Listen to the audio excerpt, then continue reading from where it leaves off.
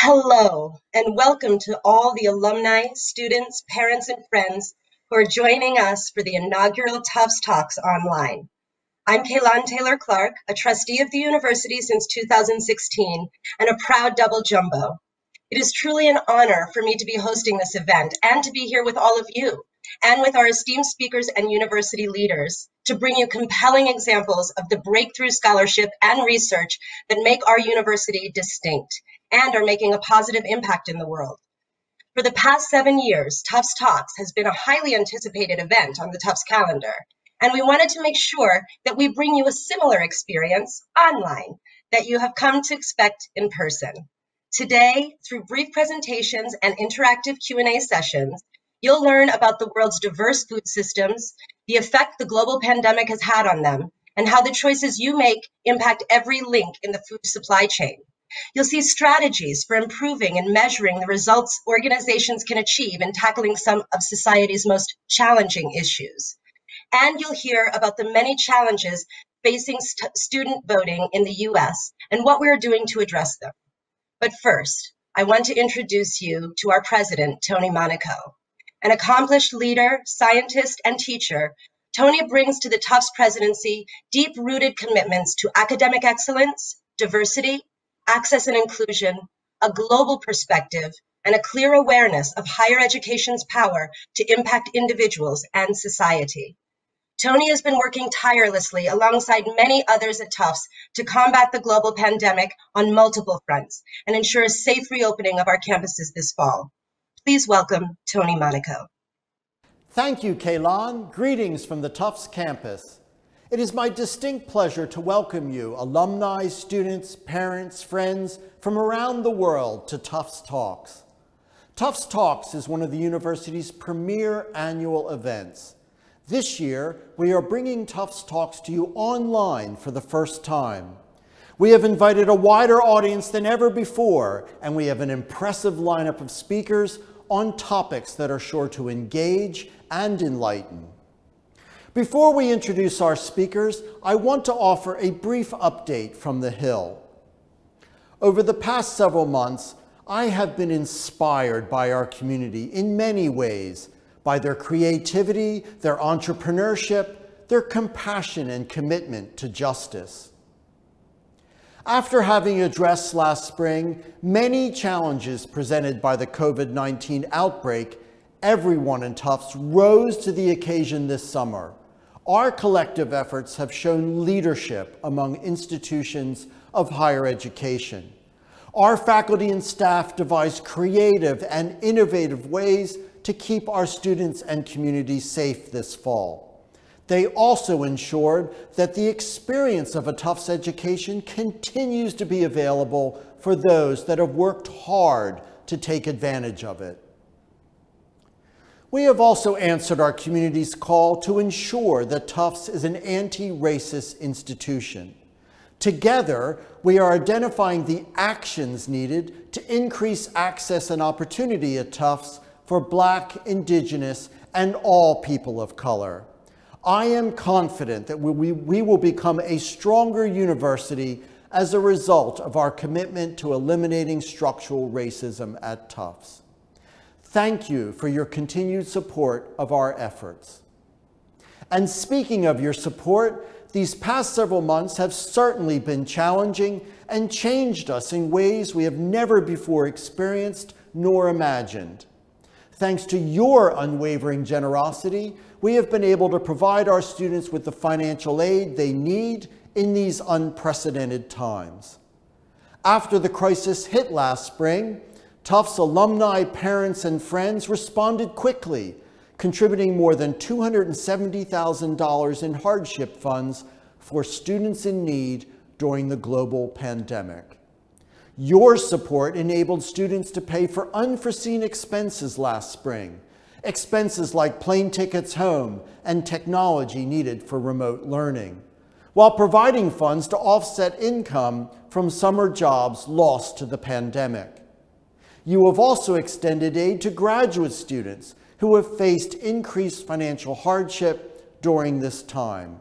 With your support for fellowships and stipends, you have helped to give students who are pursuing advanced degrees the opportunity to begin and continue their studies at Tufts. Your generous investment in Tufts also enables the cutting-edge research and scholarship which you are about to hear. You propel the university forward, making possible many achievements in so many disciplines.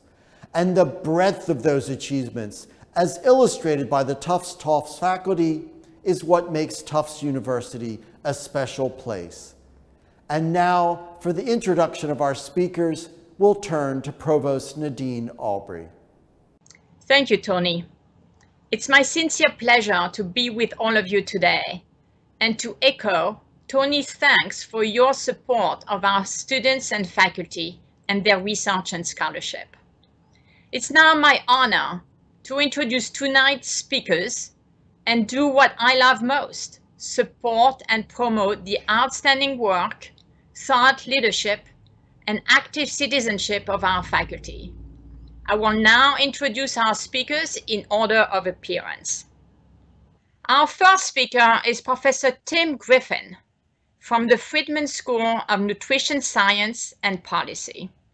Tim received the inaugural professorship in nutrition, agriculture, and sustainable food systems at the Friedman School.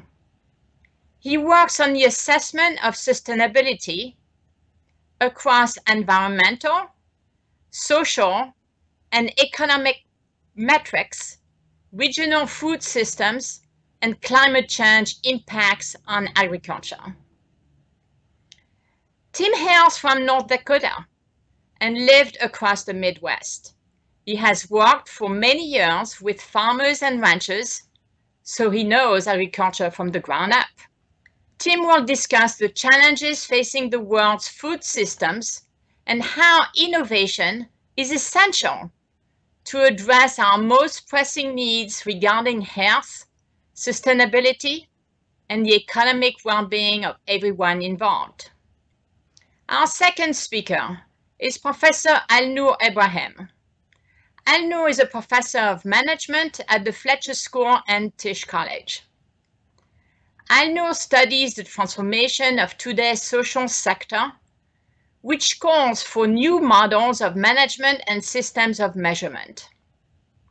Alnoor addresses the dilemmas faced by leaders of social enterprises and nonprofit organizations, what to measure, what kinds of performance systems to build, and how to align multiple demands for accountability. Our final speaker is Dr. Nancy Thomas. As director of the Institute for Democracy and Higher Education at Tisch College, Nancy conducts research on political learning and engagement in higher education. Nancy's aims are ambitious. She works to increase college and university student voting, advance student political learning, and improve student capacity to talk politics across difference and conflict, and close equity gaps in voting. Nancy will share insights from the Institute's signature initiative involving more than 1,000 US colleges and universities and over 10 million students to every corner of the nation. And now I will turn this back to our host, Kalahn Taylor Clark. Thank you very much, Tony and Nadine. Before we start, I want to give you an idea of what to expect. After each 10-minute talk, I will moderate a live Q&A session with the speaker, taking your questions in real time. During and after each talk, you will be able to write your questions in the chat box next to the video on the screen. While we can't get to everyone's questions, we will try to answer as many as possible. So let's get started. First up is Tim Griffin from the Friedman School. Tim was going to be joined today by two Friedman PhD students, Naila Bezares and Silvia Berciano. Since neither could be here, I want to recognize the work they did to help prepare this presentation. Thank you, Naila and Silvia, and welcome, Tim. We all have one thing in common, and that's that we all eat food.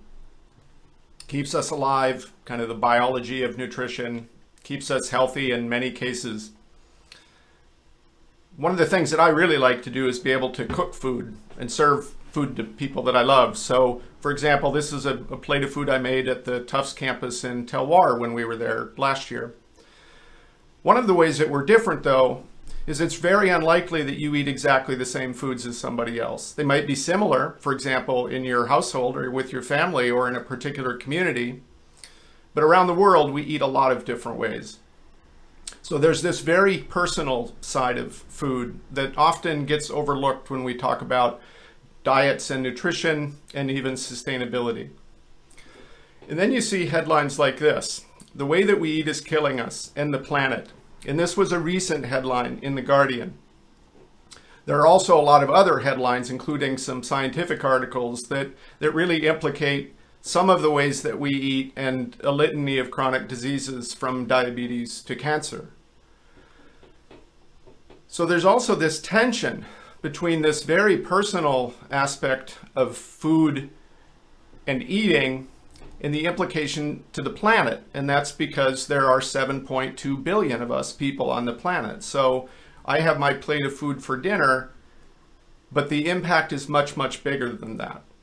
And this is because there are so many people. This is not a trivial kind of academic thing. It is one of the biggest footprints of humankind on the planet. I don't know if you're old enough to remember this poster. It was a very famous poster from April of 1970, so 50 years ago. And it was from the first Earth Day, and it says, "We have met the enemy and he is us." And it was really about what we as the human population were doing to the environment, specifically around pollution. And around the same time as that, there was a pretty famous bumper sticker that said, "Think globally and act locally." And I think that's the way that we should be thinking about our choices that we make about food. How does it impact us individually, which is a very local decision, but also the planet. So what I'm going to talk about today is the linkage between these things. So here's the goal. Although I really think this is two goals. One is that we want healthy diets, and specifically we want healthy diets for everybody around the world, regardless of income or where they live.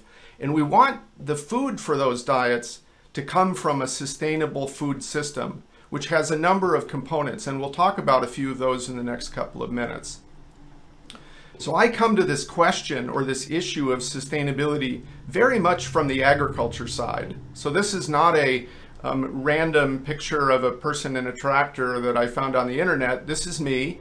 It was in one of my previous careers. So I spent nearly 30 summers doing this kind of work, doing research that answered questions directly from farmers in the United States.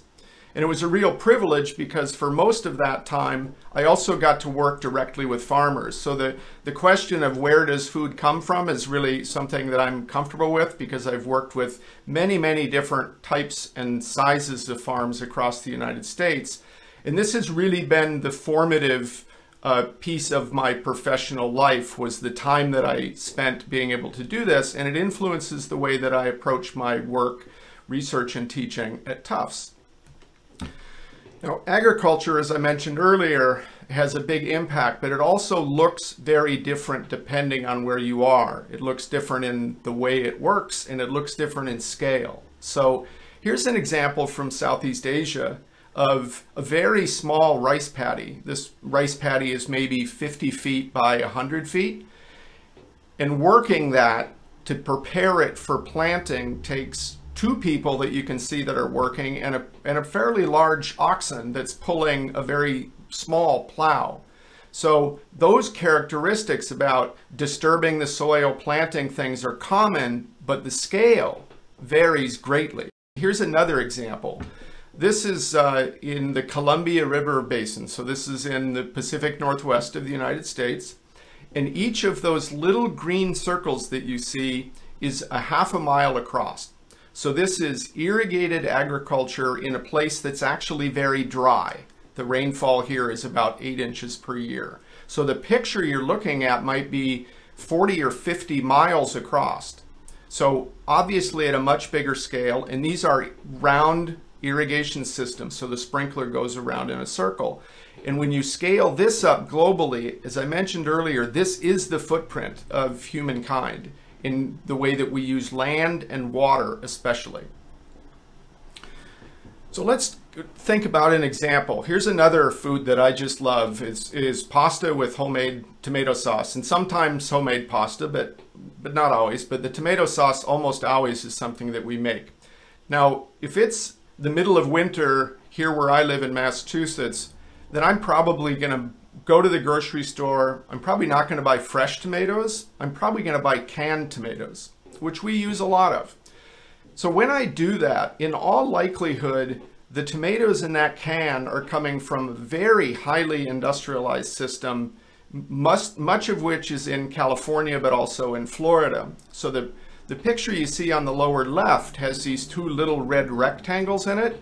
Those are truckloads of tomatoes. So this is mechanical harvest, and the picture that you see actually only has 3 people in it. Those people are driving each of those pieces of equipment. So compare that scale to what we saw with the picture from Asia, where it was 2 people working a very small plot of land. Now, when I make my tomato sauce during the summer, in all likelihood, I'm either going to a local farmer's market or a community-supported agriculture that I have a subscription to. And in most cases, getting tomatoes that look very different, like heirloom tomatoes. The scale of agriculture in that situation is much, much smaller. And I'm not pointing out that there's a good scale and a bad scale. There's just different scales, and they have different implications. So you might be wondering, what can you do, or what are things that you should be thinking about if you're interested both in diets that are healthy, but also diets maybe that are better for the planet.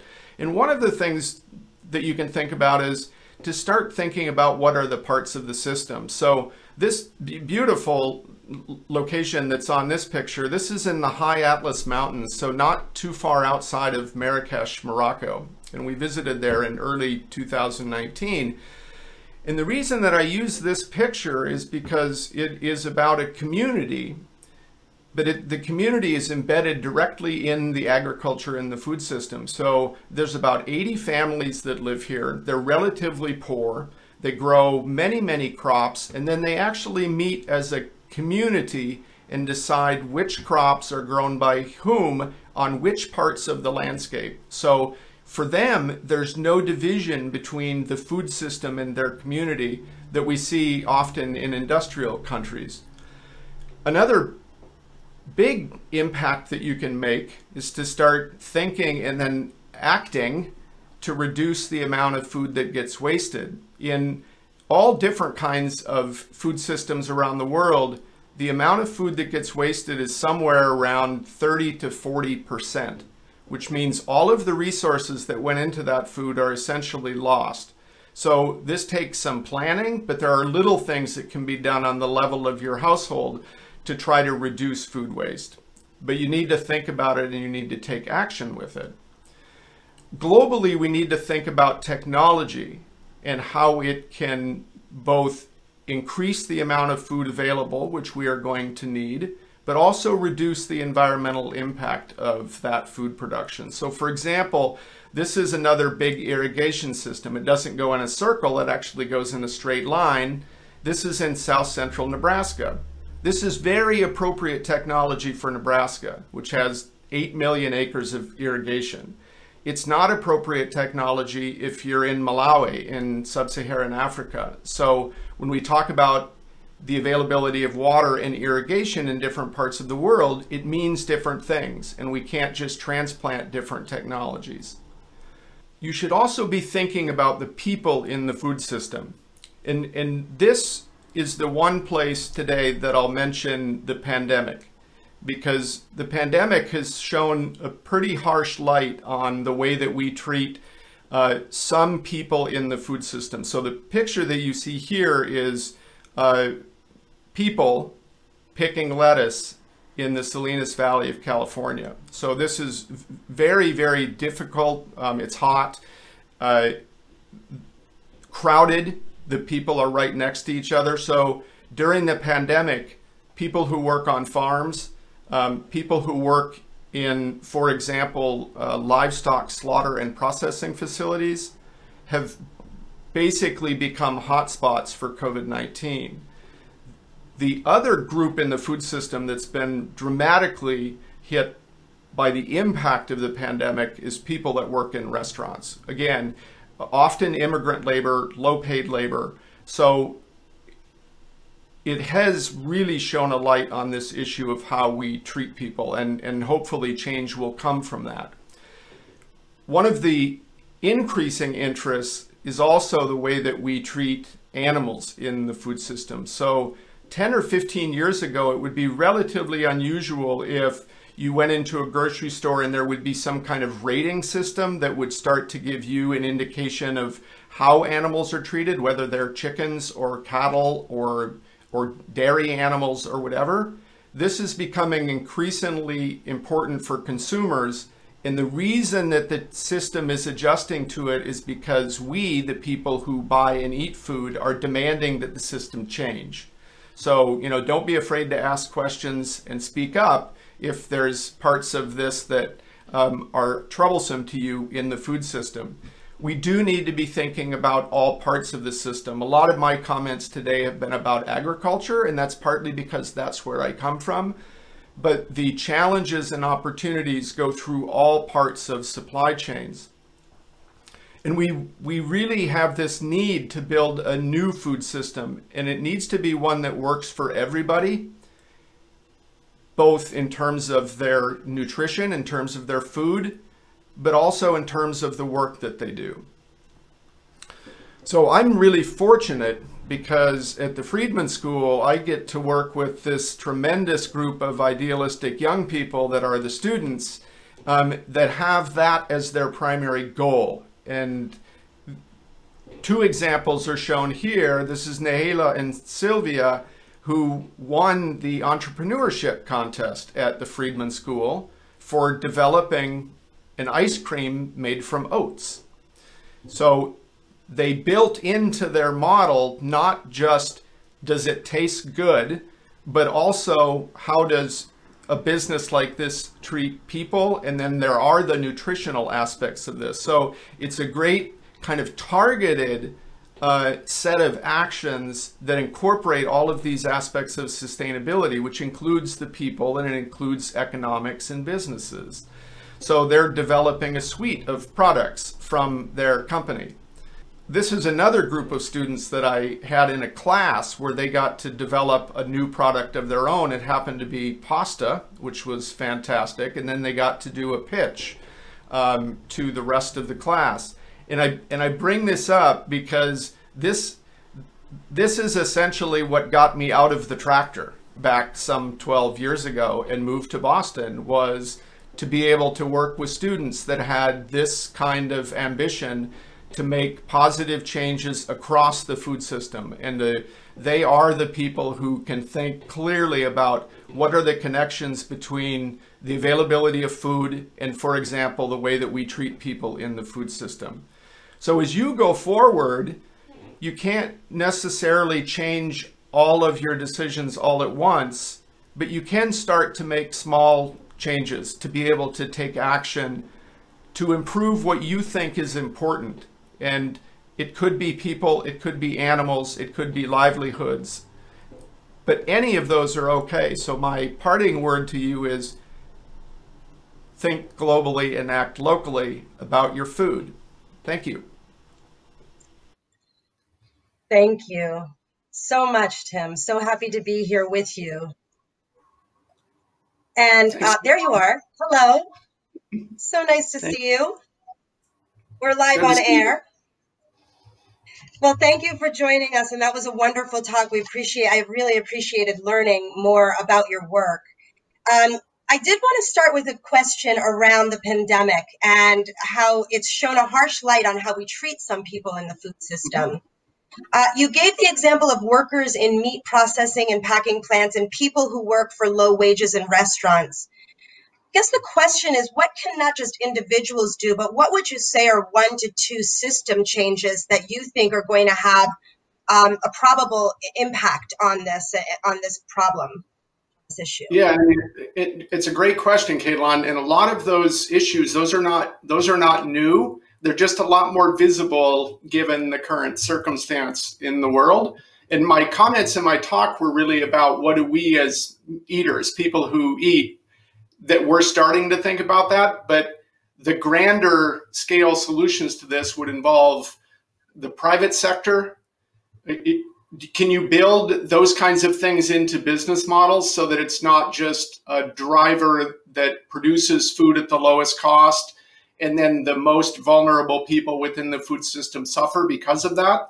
The same would be true of governments, and those governments here in the US, it could be multiple layers of government, from municipalities to states to federal government, which could be around wages. It could be about safety in the workplace, whether that is in a processing plant or on a farm. So all of those things, and we think of systematic changes are going to occur in all of those sectors, and they need to. I don't see it necessarily being that we could pass, 3 major laws and that's going to fix and protect all of the people that are involved in the food system.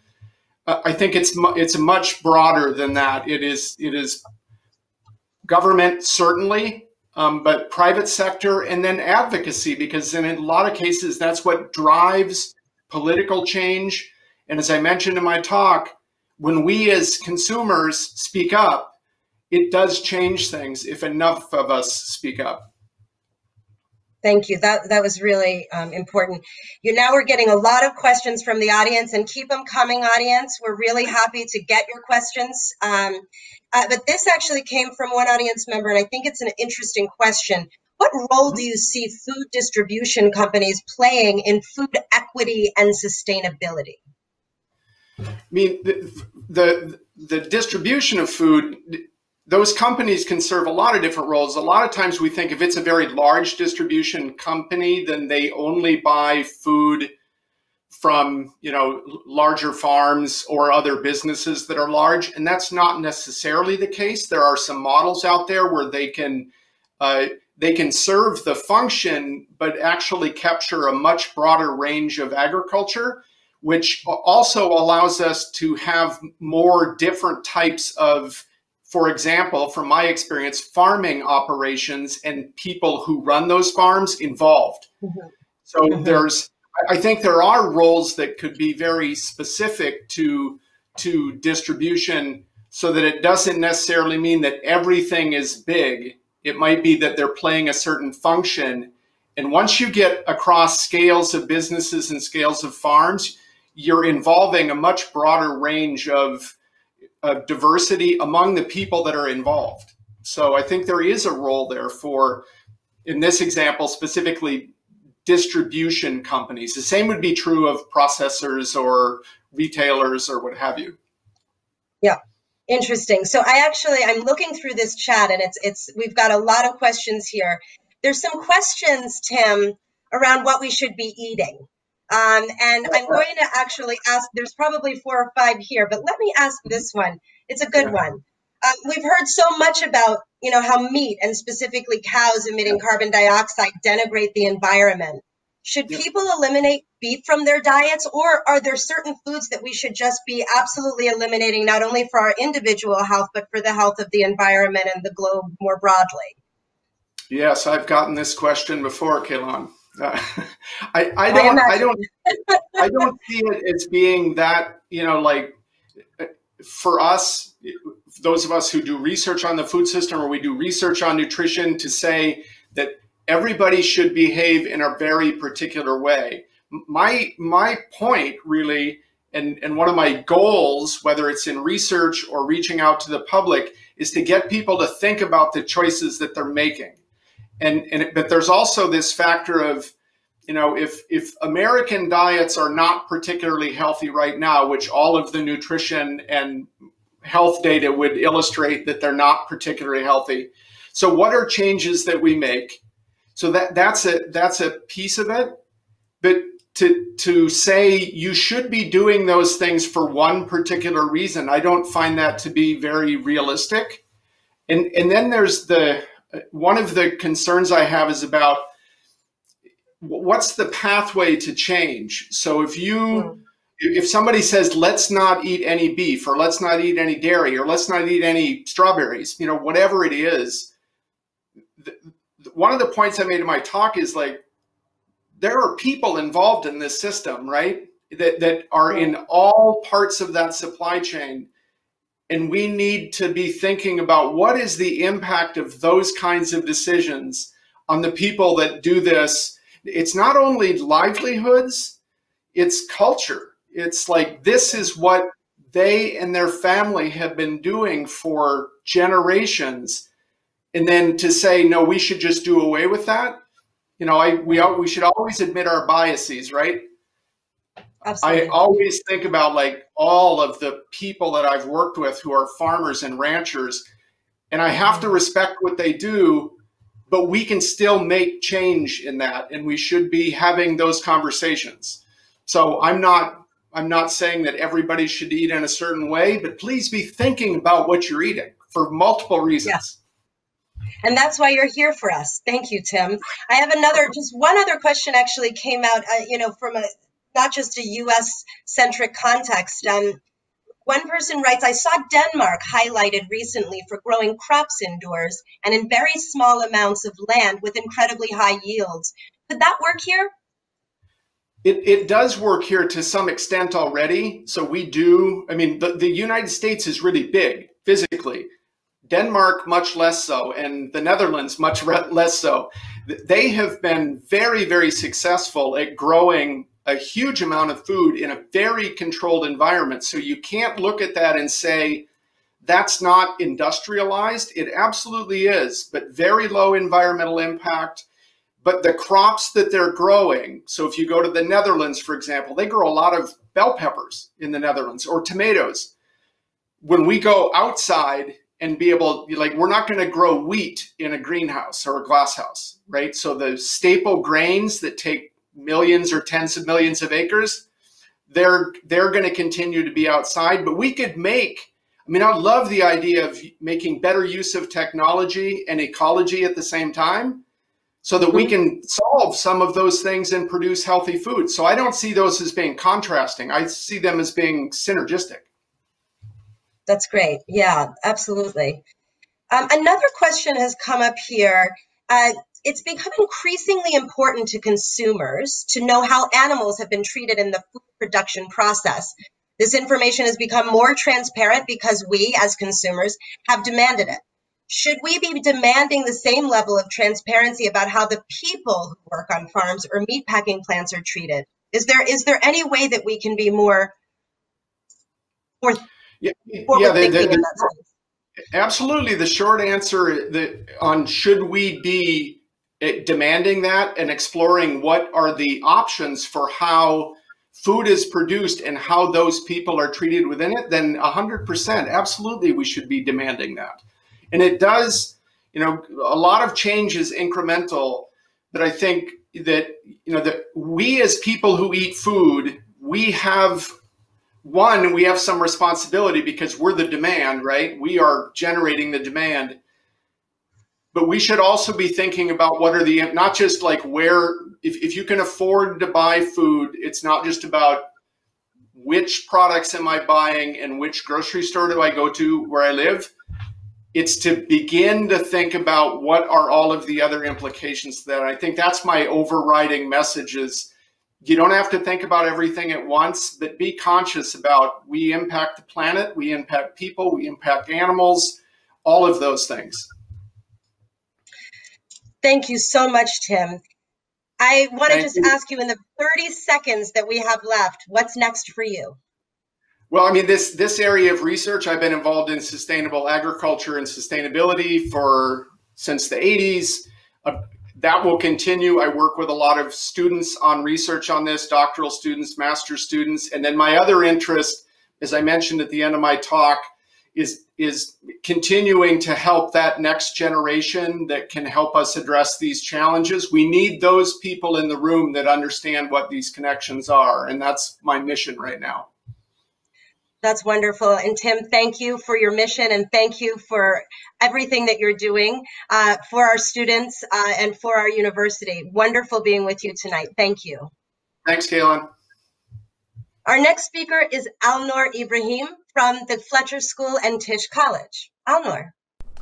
I'm delighted to be with you and to have a chance to speak to you about my work on measuring social change. As we begin, I'd like you to put in your mind a key global challenge that you care about. Could be climate change, could be global health pandemics, global poverty, racial justice and inequality. Pick one in your mind. Now imagine an organization that's actually trying to address this problem. It could be an organization, a nonprofit to which you've donated money. It could be a business with a social purpose. It could be a government agency whose work you follow. Now put yourself in the shoes of a manager or a leader within that organization. How will you understand whether you're actually delivering on the results that you're seeking to achieve? How will you measure and improve that progress? This turns out to be one of the most difficult challenges facing social change leaders. And it's the purpose of my new book, Measuring Social Change, which came out last year, and we're going to have a Spanish version coming out in the fall. The central question that many managers of social change organizations ask is, how do we know if we're making a difference? And their funders ask the same question. How do they know if they're making a difference? So whether you are an advocacy organization, like the top image on this slide, advocating for the rights of marginalized groups, or if you're a soup kitchen serving meals to the homeless, or a food systems organization working with smallholder farmers, it's the same question that you have to ask as a manager or as a funder. The stakes are high. So just in the US alone, nonprofit organizations generate about $2 trillion of revenue on an annual basis. And in the business world, the impact investing community, which is about 10 years old, has already generated about $500 billion of assets under management, which is growing rapidly. But even these kinds of figures are not enough to address our social challenges. According to the United Nations Sustainable Development Goals, we're seeing a shortfall of about $3 trillion annually in terms of the resources needed to actually address big social sustainable development challenges like ending poverty or hunger or creating gender equality.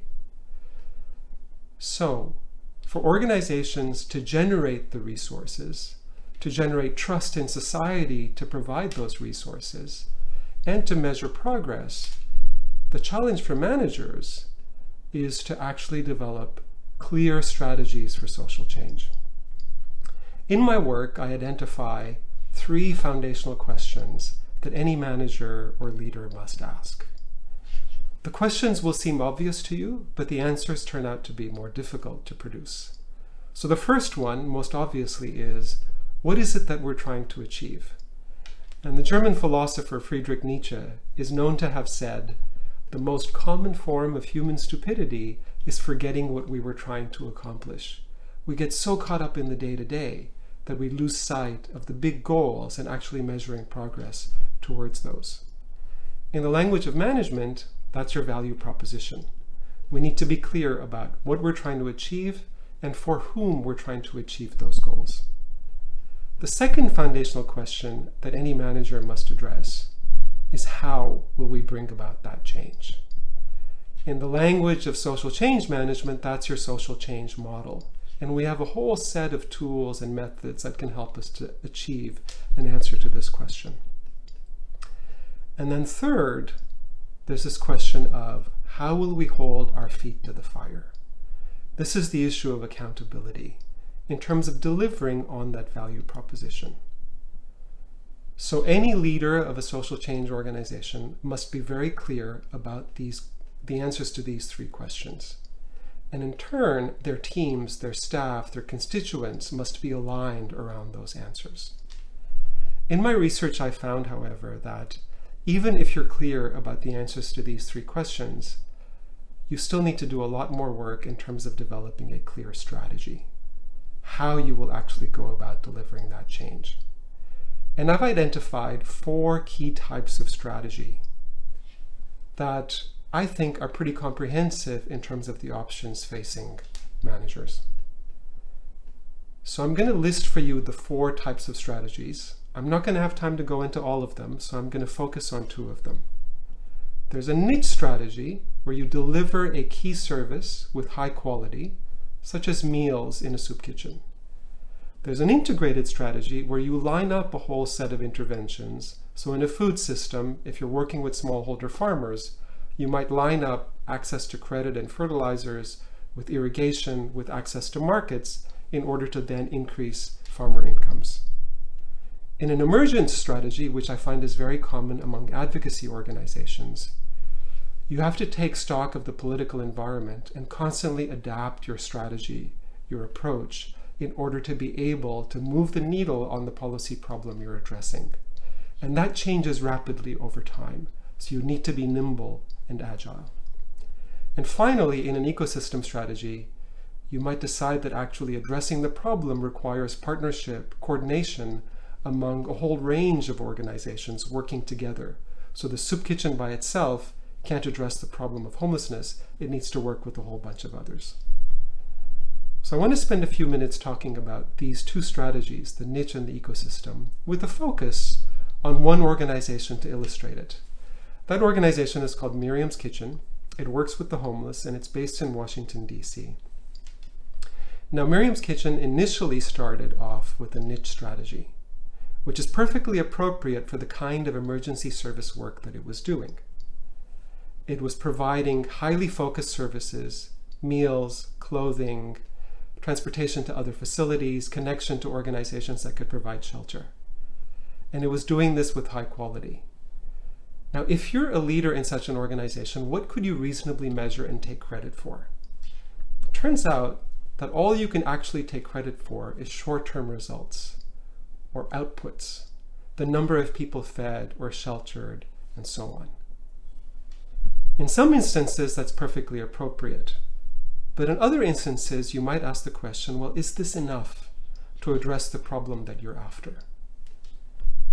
About a dozen years ago, Malcolm Gladwell wrote a piece, an article, in the New Yorker magazine, which he was following a man, a homeless individual that he called Murray.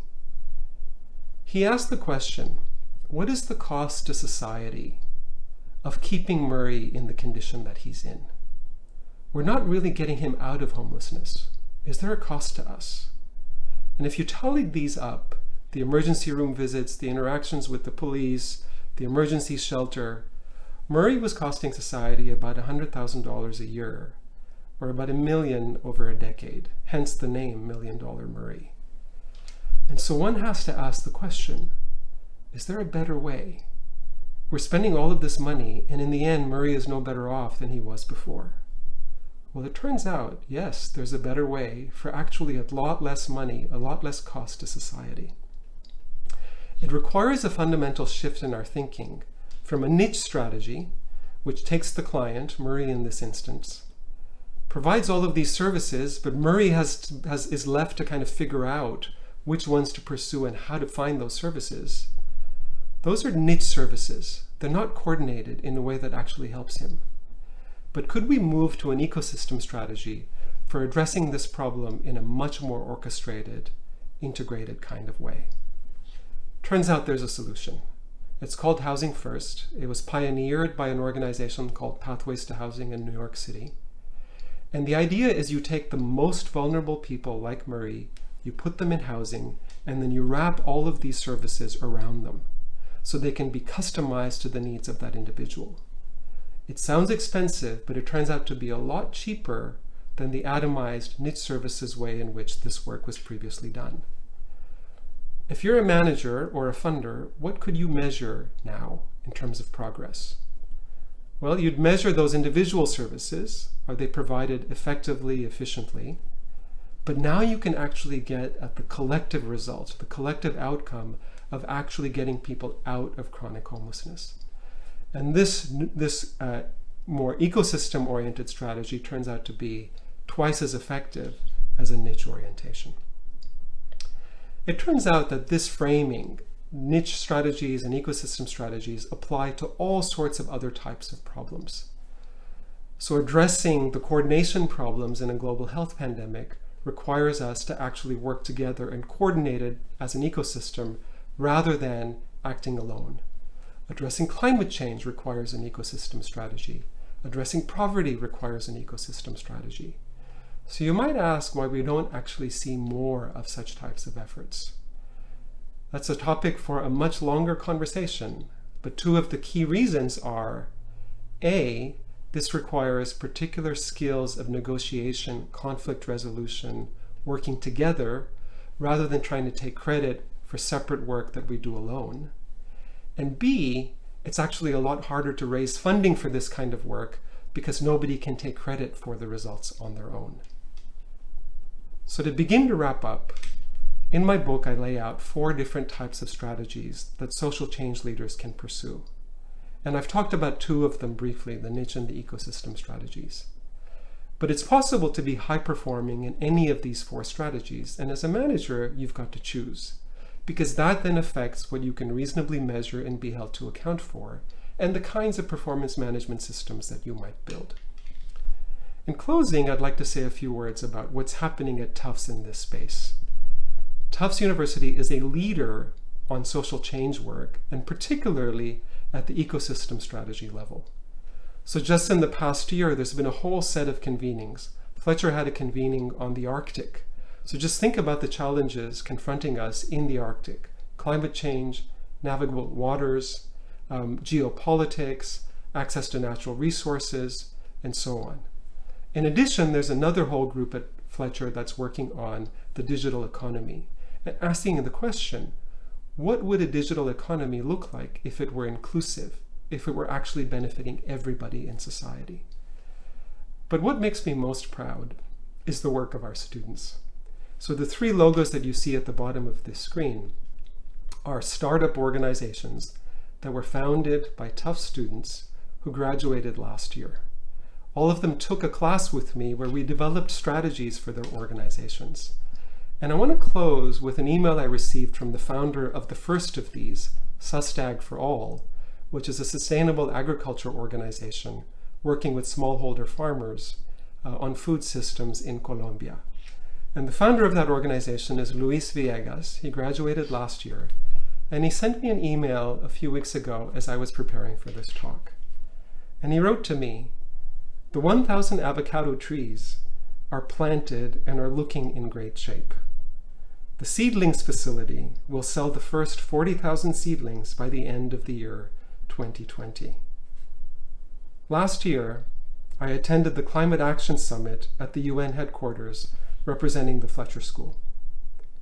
Amongst so many high-level meetings and networking, I had the chance to present Sustag for All to the Secretary General and asked him to include us as one of the projects in the Year of Action on the Global Commission on Adaptation.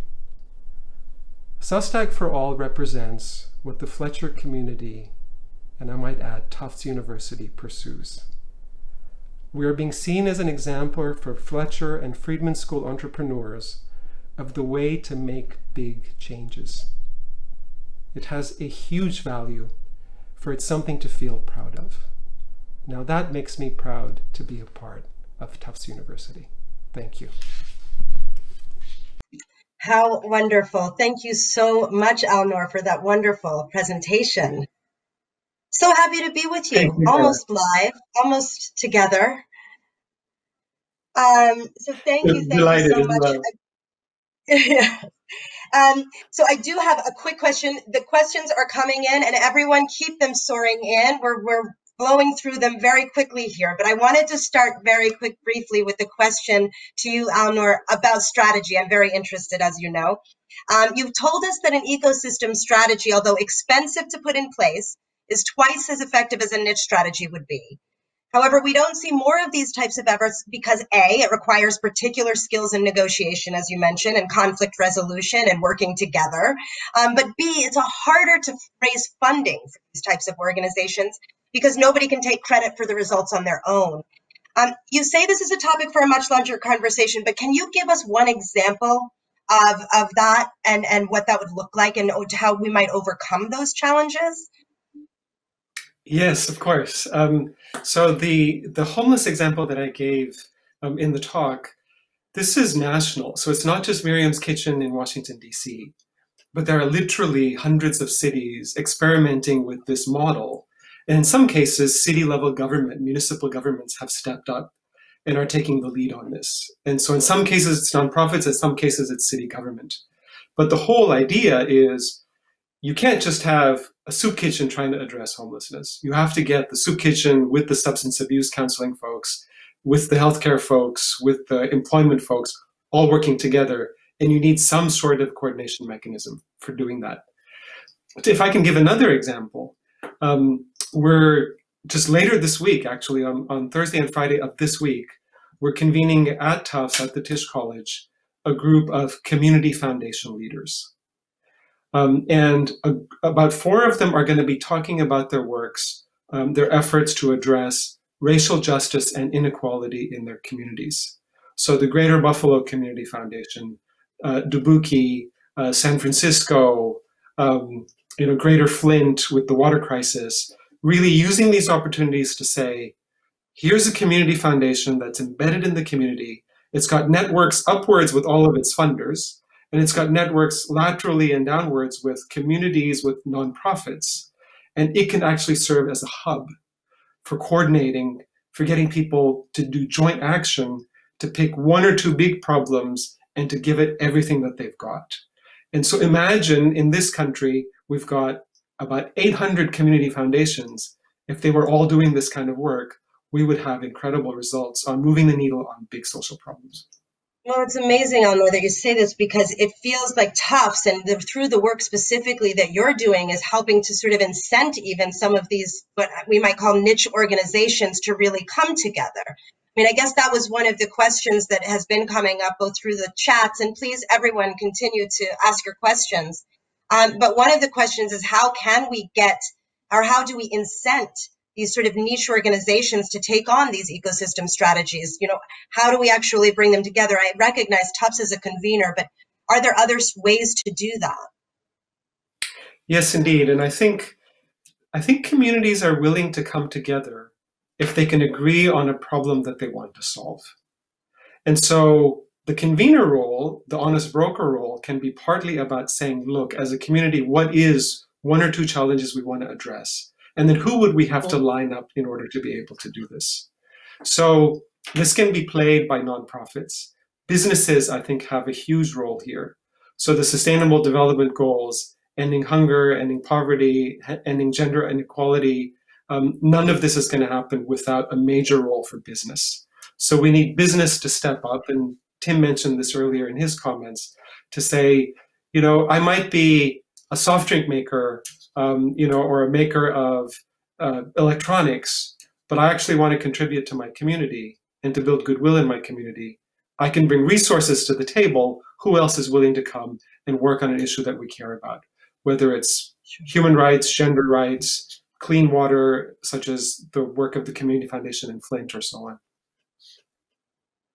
Great, thank you. Actually, I'm just getting another one. I'm trying to flesh through all these questions. It's great. Keep them coming, folks. But here's one that came from an audience member. Systemic, I should say, is a buzzword that's increasingly used in the impact world. How can managers incorporate strategies to measure systemic issues? Yes, this is a really good question and a very difficult one. So the problem is not in measuring progress on the problem. So let's say that you want to end urban poverty, or you want to close the racial achievement gap. That's actually pretty measurable. Or you actually want nobody to get sick from the COVID pandemic. This is measurable. We can measure all of these things. And in fact, the CDC measures sort of, rates with respect to the pandemic, homelessness, and so on. So actually seeing whether the needle is moving on the problem or not is not the problem. The challenge is getting everybody to have a coordinated strategy for it. And so what's hard about that is Everybody wants to do their bit and they take credit for solving the problem. But it doesn't work that way. We need to actually work together and give credit to one another for actually solving the problem. So if we can take ego out of it and say, here's what we can bring to the table to contribute, then we might actually be able to make progress on this. I do think that the pandemic has made very clear that governments have a huge role to play here in terms of taking the separate, atomized actions of different cities, different communities, different organizations, and saying, no, we can help to coordinate this work. We can bring resources to bear to coordinate this work, because only then will we see actually a decline in rates of illness from the pandemic.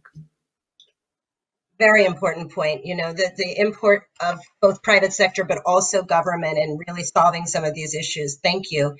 You know, we've gotten a couple of questions around this niche strategy and, you know, the idea that, yes, the ecosystem strategy is where we want to go. But there have been a couple of questions, so I'm going to morph them a little bit, if I may. Let me just say it this way. Many organizations, they're saying, are hitting a wall, if you say, when attempting to assess their impact on the larger scale societal issues as we've described, which is why you really wanted to bring that ecosystem strategy to bear. But one, you know, how do we suggest that those niche organizations get over that as individual organizations? And two, are there still organizations that are better served by continuing to use niche strategy in the way that they approach their work? Yes, thank you for that question. It's a very astute one. And so I'm not suggesting that all organizations move to an ecosystem strategy. The 4 strategies that I outlined in the book, I think each of them one can be high performing in. But you have to be clear about what you're trying to achieve. If you're trying to end homelessness, a soup kitchen won't do it. You know, if you're trying to solve the pandemic, just working on getting people to wear face masks is not going to do it. It's a key ingredient, but by itself is not sufficient. On the other hand, there are certain niches that we feel actually you should stay focused on and do well. So for example, take, you know, ambulance services. You know, God forbid, because there's 800 people sort of watching this conversation between us, right? If I had a cardiac event, right, my heart starts beating faster, and I fall to the floor. My wife, who's in the room below me, will hear a thump. She's going to come running up. She's going to call 911. My chances of survival are much, much higher if the ambulance responds and administers care within 9 to 12 minutes. If they respond in a half hour, my chances are very slim. What would we expect that ambulance service to measure? It would be unreasonable. It would be crazy to expect them to measure my health outcome, because they're going to pick me up, they'll administer emergency care, they'll take me to the hospital. And you know this as somebody that's in the health field yourself. What we expect the ambulance service to measure is response time and quality of care delivered en route. Those are short-term measures. That's a niche service. We don't want the ambulance service to be doing 10 different things or coordinating 10 different things. We want them to be doing a focused task, highly focused, that they can deliver with high quality. That's a niche service. It has real value. Another example is, you know, if you've been through sort of the standard American education system, you've gone from daycare or preschool / daycare to elementary school to middle school to high school and perhaps to vocational or college. Each of these is a niche. So Tufts University is a niche. And there's a handoff across these. And we've got for some people, there's a pretty good handoff that enables you to move through these niches so that you actually got an ecosystem that's working. But that system is failing a lot of people, right? People that don't have somebody that can help them make use of their preschool and elementary school, or people that have guidance counselors that can help them make the transition, or don't have the resources to make the transition. So an organization like Harlem Children's Zone in New York City actually thinks about that entire pipeline, that entire continuum, and tries to provide services along the way so that people don't fall through the cracks. They're saying that that educational system works for some part of our society, but for a lot of folks in those 100 city blocks in Harlem, it's not working. So we actually need a much more integrated strategy for those.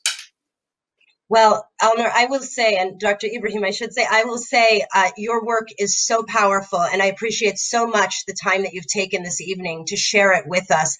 I know that the work that you'll be doing this weekend to bring together the community foundations will be incredibly successful, and I look forward to hearing how that goes, especially when it comes to racial equity. So thank you so very much, Dr. Ebrahim. Thank you, Kalahn.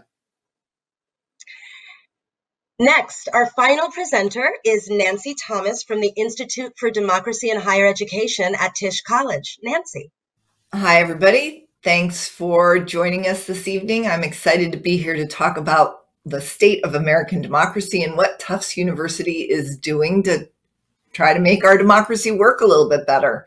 So over the years, I've gone to academic conferences, and I always ask a series of questions about what academics think of is the current state of American democracy. Is it working well? Is it in a lull, or is it in a steep decline? And while most people felt that it was in a steep decline, they also didn't view it as their job description to help democracy not decline. And I will say that over the years, that's changed. While I used to ask that question and got no hands for yes, it's our responsibility, now when I talk to audiences, academic audiences, they almost uniformly say, yes, it is our responsibility. Now, why are they doing that? They're doing that because our democracy is in trouble. There are multiple books on how democracies die. We have seen democracies die globally, and we need to be careful that that doesn't happen here. Our democracy is in decline because we have declining trust. We have increased polarization. We aren't getting along together. It's not just our elected officials. It's that we no longer have trust in each other to do the right thing as citizens in this country. And when I use the term citizen, I'm not talking about in the legalistic sense. It's people in this country. Also, you should know that our voting rates are among the lowest of established democracies. That we are ranked 26 out of 32 established democracies in this country. Too few Americans vote. Now, part of that is because our voting systems are very decentralized. Each state has its own set of rules. And what that means is that it's confusing, it's inconvenient, and it's inconsistent. And these days, there's also a lot of voter suppression. So our democracy isn't doing very well. Fortunately, our educators think that it's their job to do something about it, as I do. So I run the Institute for Democracy and Higher Education here at Tufts University. We are an applied research shop. That means that we don't just study things, we are pretty activist about what we study. And I will tell you that we catalyze change through pretty much 5 approaches. One is that we tell campuses their voting data, and we do national studies on college student voting. I'll talk more about that in a minute. We're working on shifting campus climates. You know, voting is a social act. It's a matter of what's in your community, what's in your water. Well, that applies to campuses too. We're closing political equity gaps. As you all know, I'm sure that not all people have access to voting. Not all people are equally represented by our political system, and we're working to change that. We are elevating the discourse. We are trying to break down polarization and help academics teach their students to talk to each other. And finally, we're talking a lot about the future and health of democracy and how higher education can shape that future. I mentioned voting. We study voting through our national study of learning, voting, and engagement. This is affectionately referred to as NSOLVE. NSOLVE is a big study. It started out pretty small, but it has grown significantly. We now have 1,100 colleges and universities participating in the study. And what that's done is give us a database of 10 million college student records for each of the past 4 federal elections, 2012, 14, 16, and 18. Now, 10 million, it's not just a good sample. It's more than half of the college students in this country. College students are a large group. They're a growing group. They're a more diverse group than they've ever been in the past, and they are a formidable voting bloc. So that's what we study with through NSOLVE. You might be interested to know some of the national data. I'm not going to go through all of it, but here's some highlights and maybe something that will give you a sense of optimism about the 2020 election. So in 2014, too few students voted. 13% of 18 to 24-year-olds voted on college campuses in the 2014 midterm election. And in 2018, that number more than doubled. College student voting rates went up 21 percentage points. That was higher than the increase among all Americans. Some of the things that we have realized from our research is that college students are registered to vote. They have been pretty consistently, but the real challenge is getting over the hurdles that they face so that they actually can vote. Too few students who are registered follow through. 53%, barely more than half in 2018. But the good news is that students were activists, they were informed, and they were excited to vote. Some of the other interesting things that we learned, library science majors, educators, they have the highest voting rates on college campuses. And so do Black women. Black women are the most consistently reliable student voters. We also find that STEM majors vote at lower voting rates than the highest, but bear in mind that it's because the high are super high. It's not necessarily that STEM are terribly low. And finally, we're finding that the gaps between different demographic groups of students are closing. Okay, so what do campuses do with their voting reports? We send them these reports. They are about 8 pages. They're loaded with data, including field of study, age, different demographic groups. And what they can do is they can share them across campus. They can talk about their numbers. They can isolate certain categories of students who might not be voting.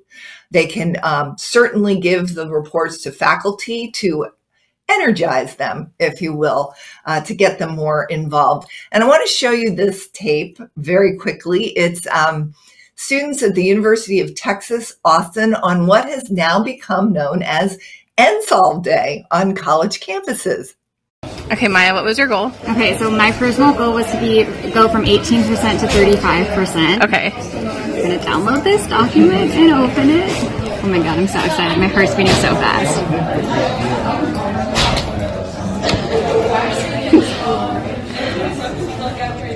54.8? Oh my gosh. I was about to say that word. So what happened at Tufts University? I'm just going to share with you the 2018 data. At Tufts University, 44% of the college students voted. That's 4 percentage points higher than the average, but it could be a little bit higher. It's still pretty good. The rate jumped 25 percentage points higher than the 21 percentage points that I mentioned earlier, and 55% of the registered students turned out to vote.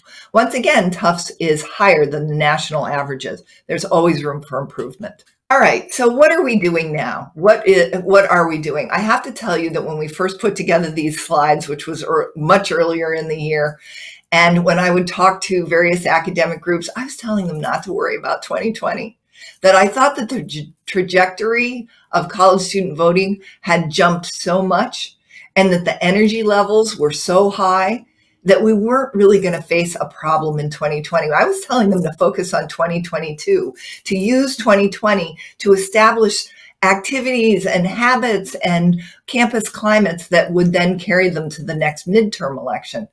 But then COVID hit. And when COVID hit, a lot of things around voting changed. The big one is that students are not together right now. They're physically distanced. And as I mentioned, voting is a social act. Students vote because their friends vote. They go together to the polling locations. They work together to mobilize voters. It's an act of leadership, but it's collaborative leadership. So what happens now when campuses are remote? This has been a serious problem on campuses across the country. And so what is happening is that a lot of other constituencies on campus are needing to act at greater rates to support the students as they mobilize each other for voting remotely using social media. One constituency that we're focusing on are college and university presidents. They're busy. They're drinking out of a fire hose right now with all sorts of decisions around their finances and COVID and the safety of their students. So we were really surprised last week when we sent them an email with some voting data, and more than 75% opened that email. That tells you that they are focused. They are also concerned about the state of this election and interested in energizing their students. So one of the things that we've asked presidents to do is we've asked them to get involved in preserving their students' civil rights to vote, to check the voting conditions in their state, and to work to make sure that students are not deprived of their voting rights. That's a big ask of college presidents, and yet that's what we're doing. We're also asking faculty to step it up. Faculty are the most consistent and direct communicators with students right now.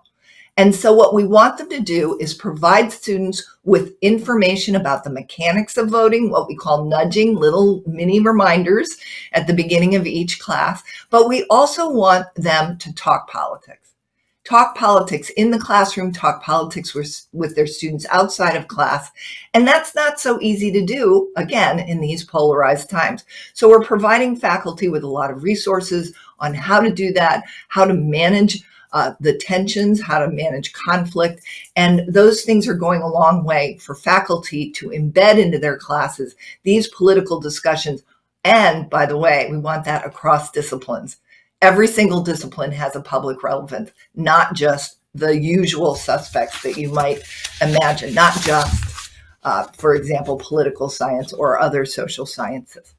Getting back to the big picture that I raised at the beginning, what we're really working on is restoring higher education's historic mission. We all know that higher education's role is to educate for careers and economic security of the country, but that's not a complete picture of the job.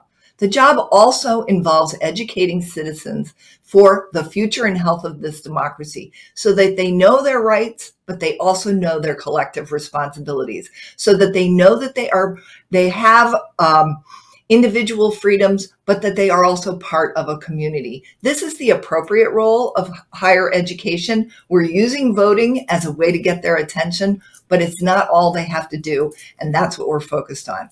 Thank you. That was wonderful, Nancy. Thank you so very much for that presentation. Now you're joining me virtually, live.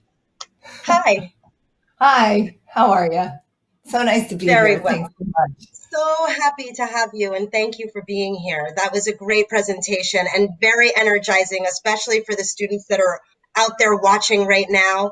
So I wanted to actually just jump in right away and ask you the question about the differences in library sciences. And, you found that library science and education majors and Black women, I'm just saying, are the most consistent voters. And they vote at rates 15 percentage points higher than STEM and business majors. And I'm just very curious about your perspective of what accounts for this. Well, it's such a good question, and thanks for asking it. There are lots of reasons why people vote and lots of reasons why they choose not to vote. So sorting through all of that is a little bit different, a little bit difficult. I have to confess, for example, that bad weather is a deterrent to voting. People at the University of Michigan, I learned today that they're handing out hand warmers for students to go vote. So, you have to take little things into consideration. But when it comes to a field of study, I think it's about this climate issue. It's about what's in the water in these departments. It's about what do they talk about in the classroom. And I think there's a little bit of gender bias going on with those numbers. Women do vote at higher rates than men. And when they dominate a field of study, the voting rates are going to be a little bit higher. But that doesn't account for very many percentage points. It's really about what do educators and library science majors talk about. And they talk about society. They talk about the big picture issues. It is a learning agenda. And of course, we all know that Thomas Jefferson and a lot of the founders founded a public university and felt that our democracy was only as strong as our public education system. So that is important to library sciences and to education majors. So November 3rd is coming up. Elections are coming up. And, we're all really curious. And I think these are the biggest questions that are coming in through the chat now. And keep your questions coming, folks. But what can universities do in the next few days, do you think, to ensure that students are able to vote and that their votes are counted? What are some things that we could do? Lots. I should say. There are lots of things that can be done. And in fact, last week, we published a memorandum to campuses saying there's still time. Okay, so there are a lot of things they can do. Number one, you can find out whether your students are registered to vote. And this is, again, something that faculty can do in the classroom. They can put up a little slide and it can have a link to a location where students can check their registration. And that slide can be sitting there as the students enter the remote classroom. And while they're sitting down, they just push that slide, and then they are taken to a website where they can put in their name and their zip code, and they will see whether they are registered. If students are not registered, it is too late in some states, but not all states. Many states have same-day voter registration and voting, and that is a very important reform that I think we need nationwide. We can also prepare our students for the issues. Talk to them about what are the positions. Talk to them about what's at stake. We have lots of guides on our website, and we're directing other people to other people's websites where there are pro-con discussions. What are the pros? What are the candidate positions? What is at stake when it comes to the environment? What's at stake when it comes to a whole lot. Students care about issues deeply these days, and they are very activists. And as a result, what we need to be doing is talking about the issues they care about. Surprisingly, they are the same issues that everybody cares about. They want to know, is the economy strong? Are they going to be able to get jobs? Can they afford the rest of their college? But they also, and of course, the environment. They are also deeply immersed in the equity work with Black Lives Matter and the very volatile situation that we're seeing around the treatment of peaceful protesters. This is something that is really very high on the minds of college students. So issue activism, talking about those issues. We're also asking professors to start thinking about the morning after and how they're going to talk about the election. This was something that did not happen in 2016. We put out all sorts of memos saying you're not ready for 2016. And so this time around, I think campuses are thinking more about it, but they're trying to figure out what to do. And one thing that students don't appreciate is when they walk into a classroom after an election day or after a very big public event, and they are met with radio silence. So professors need to carve out space for these conversations. Those are just some of the many things that we're asking campuses to do. And this gets to there's several questions coming through here. And so I wanted to actually get to another one, which came up a couple of times around voter suppression. We talk about voter suppression more broadly in the American politic and the electorate. But are there particular elements of voter suppression that apply to college students? It hadn't occurred to me until I saw this question, but of course there must be. I'm curious what you're seeing. Absolutely. And frankly, it's getting worse. There used to be sort of a feeling that college students didn't vote, so why bother? And yet now I think that that has changed, and we see this big jump in 2018. And with the big jump in 2018 comes a big acts of voter suppression. There's one thing that you need to understand, and that is that our nation's voting systems are very complicated, inconsistent, constantly changing. There are hundreds of lawsuits pending right now around voting conditions and how votes are going to be counted, when the deadlines are. These are pending right now. We're 1 week away from the election, and there are some campuses that aren't even really sure what the rules are going to be. So what happens when you have a lot of confusion is it suppresses the vote. When you add to that mix a high level of inconvenience, it suppresses the vote. So just let's take, for example, student IDs. There are some states where you don't even need an ID. You can just walk in and vote. And then there are other states that have very strict identification requirements. Bear in mind that for college students, they don't just need to prove their identity. Like, I go to vote and I just have to prove I'm Nancy Thomas and here's my driver's license and I live here. Students have a dual burden of proof. They have to prove their identity, and they also, in many cases, have to prove that they have the right to vote there. And so this issue of residency is highly controversial, and more and more states are finding it as a way that they can suppress the vote. We're working with various organizations. We convened the Fair Election Center, the ACLU, the Lawyers Committee. We've been taking a systemic approach to it and trying to get people together. And we issued a memorandum on the barriers to voting and ways to overcome those barriers. And voter suppression there's a very fine line between extreme inconvenience and voter suppression. Yeah. Very, very true and very important to understand. In the last minute that we have about a minute and a half left, Nancy, but I wanted to ask you a slightly different final question, which is, where do we go from here? What should we be focusing on when it comes to student voting and civic engagement? Can you give us some final thoughts on that? Sure.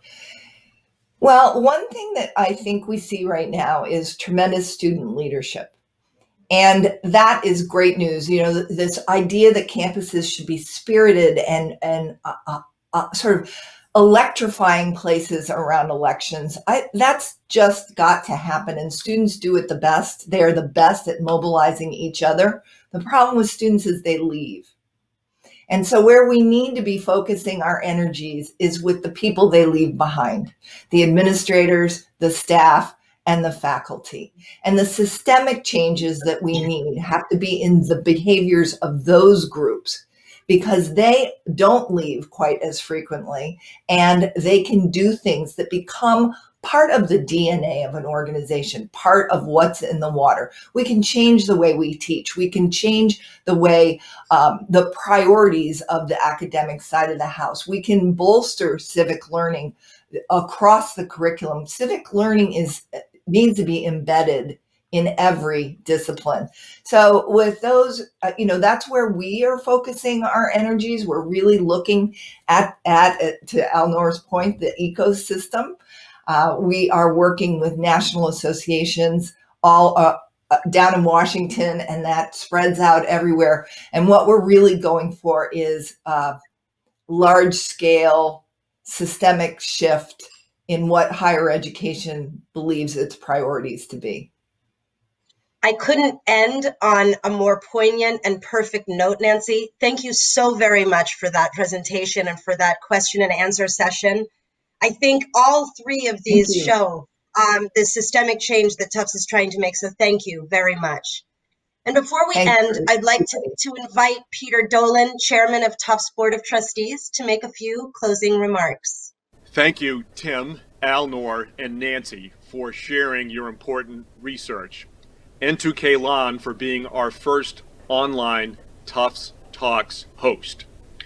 I look forward to Tufts Talks every year. The event reminds us how important teaching and research are to the vitality of our university. And tonight's speakers exemplify the remarkable talent we have. They also embody the spirit of Tufts as an engine for good in the world. As alumni and friends of this great university, you fuel this engine through your ongoing support, creating more opportunities for innovation and discovery every day, and enabling Tufts to reach new heights as a student-centered research university. We can all be proud that USAID recently selected Tufts University to lead the $100 million Strategies to Prevent Spillover program to reduce viral zoonotic disease outbreaks. This selection of Tufts is an endorsement of our expertise and commitment to convening highly effective One Health teams to address global threats. A commitment that's more important now than ever. 3 years ago, we publicly launched our Brighter World campaign to raise $1.5 billion in support of research, faculty, and financial aid for students across the university. Thanks to the support of 112,000 donors, the campaign has raised more than $1 billion to date. Your generosity has made possible the creation of 47 new professorships, including an endowed professorship held by one of our presenters tonight, Tim Griffin. Endowed professorships are a prestigious career distinction and a signal to existing and future faculty that Tufts places a high value on teaching and research. More than 40% of campaign contributions are in support of these priorities. And your generosity has helped us raise over $220 million to support future jumbos through scholarships and financial aid, allowing Tufts to fulfill its promise to meet 100% of the financial need of every undergraduate student we admit for their entire 4 years, even if their circumstances change during that time. This allows Tufts to attract and admit the most qualified applicants from all backgrounds and provide them with exceptional, transformative experiences. Consider the first-year undergraduate class of 2024. More than 10% are the first in their family to attend college. Women account for a slight majority in the School of Engineering, and 50% are students of color. While we've made advances in this area, we still have more work to do. I also want to encourage you to share what you've learned tonight with other alumni, friends, and family, so they know about the groundbreaking work that Tufts is doing to make the world brighter, and will be inspired to join you in making it possible. Thank you for joining me in our collective commitment to Tufts research, faculty, and students, and for being here tonight. I look forward to seeing many of you in person again soon. Until then, be safe and be well. I turn you back to Kalahn for final thoughts. Thank you, Peter. And thank you, Tony and Nadine. And a big thank you to Tim, Alnoor, and Nancy for joining me live tonight for a special presentation of Tufts Talks. We are grateful for everything you are doing. And most important, thank you, alumni, parents, students, faculty, staff, and friends for being with us and supporting our work. I invite you to return to the Tufts Talks website at tuftstalks.tufts.edu to explore these topics in more depth and to find out how you can get involved. You'll also find recordings you can download and listen to if there's anything you missed or would like to hear again. Until we are able to be together again, be well and good night.